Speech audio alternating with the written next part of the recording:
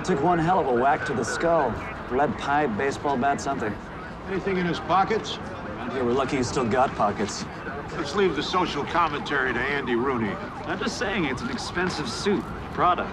Maybe he was on his way to church. That's why you've got the badge. Detective. So we found this wallet up the block. It was emptied except for this. Al Garber, manager, Manhattan Jaguar. That's in the 50s. He's a long way from home. Who knows, maybe they deliver. A wallet for 200, a bar for $5,000, an $80,000 painting, a $100,000 car. Hey, he's trading up. It's the American way. Yeah, what's next? A Learjet? Only if it's tastefully decorated. Would you just leave it alone? Can I play too? Some friend of Ed's who was at the bar the night of the robbery. She ain't a friend of mine, and all I'm saying is a girl like that could do a whole lot better than a stick-up man. Like what, an art thief? Hey, she disappeared right before the guy pulled his piece. She lied about her name to the citizen who called 911, and her seat at the bar had a bird's-eye view of the cash box filled with large bills. Go see what's hanging up on her walls. This is nice. Yeah, an old boyfriend. He dabbles. I'd actually consider purchasing something like this. You'd be wasting your money. Keep your wallet closed until I get my line of menswear on the market. There's a suit I'm working on that'll look dashing on you. Hey, if your prices are anything like the place you work, he can frame it and hang it on the wall. Your ex-boyfriend who painted this, what's his name? Manuel? Lopez. He has a closet full of them if you're really interested. Just because I work here doesn't mean I can afford to shop here. And that bother Tina? Only the best. It's all she ever talked about. You know, one time, I got us tickets to the producers back when Nathan Lane was in it. And when she saw that the seats were in the balcony, she walked out. I didn't know there was anything below the balcony. Thank you. So what's she doing with a regular guy like you? Truth is, I had enough of her. Tina sucks the oxygen out of any room she enters. Unfortunately, I like to breathe. Anyway, she found her prince charming. How you know? Saw her a couple of months ago. She had a big red Sorkin. I heard they got a cure for that. It's a bag by Gaston.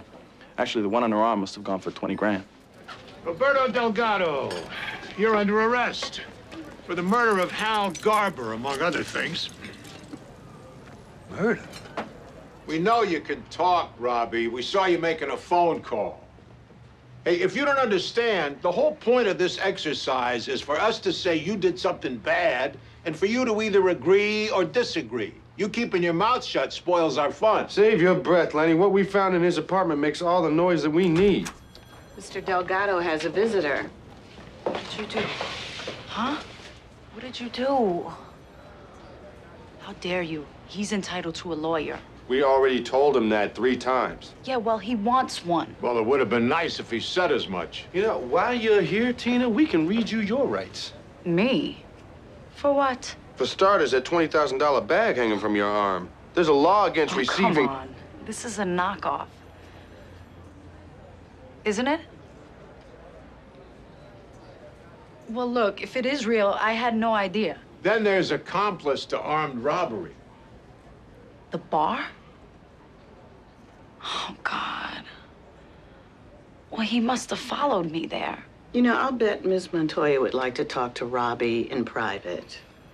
You buying any of that? Well, she does seem to have all her bases covered. You're awfully accommodating today. Well, I've found people tend to open up when we're not around. And if she doesn't? We've got to let her go. It'll all work itself out. Come here. I'll take care of everything, Robbie. Okay? You don't say a thing. I want to thank you for your help. May I? Yeah, sure, go ahead. For being so professional. I've seen the way some cops are on TV. You treated Robbie like a person, not like a piece of sewer scum. Well, he did kill somebody, Tina. We'll see how it all works out. Whatever happens, I'm sure you'll do the right thing. Maybe I should thank you in advance, you know? Drink, dinner, maybe? Oh, God, there's nothing more in this world that I'd like better than to have a drink with you, Tina, but I got a lot of paperwork here. It can wait.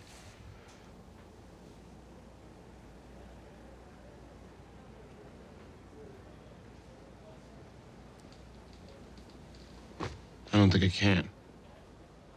The bartender at Bartholomew's picked him out of a lineup. The cops found the stolen artwork and the key to the stolen car in his apartment. And last but not least, Hal Garber's blood was on the car seat. So what is there to talk about? His lawyer called the meeting. Who's that? Dean Connors? Oh. What?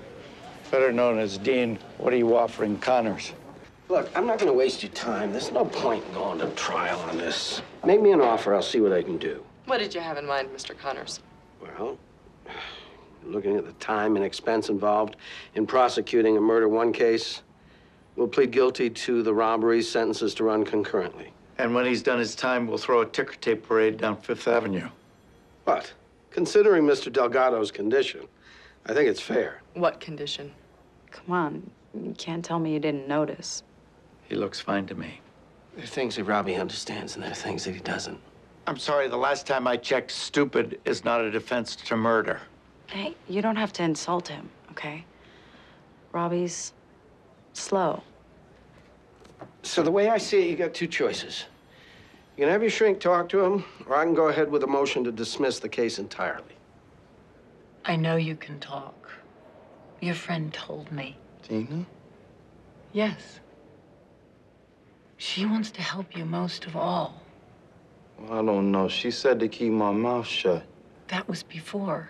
Tina wants what's best for you. And right now, that's to talk to me. I don't like talking to doctors. What doctors? When I was a kid, my mom thought I could be fixed. How? What's the difference? They didn't fix me. Why do you say that? 'Cause I'm in trouble.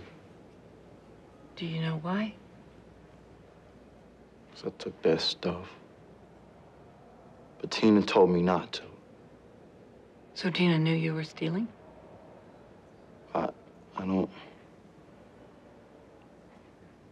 No. Tina would never do that. Do what? Tina's an artist. A real class act. I'd say his IQ was somewhere in the low 80s. Meaning? 100's normal. A person with an IQ of 80 can function in society, hold a job, interact socially, but in most cases is incapable of any abstract thought. You know what I'm looking for, Liz.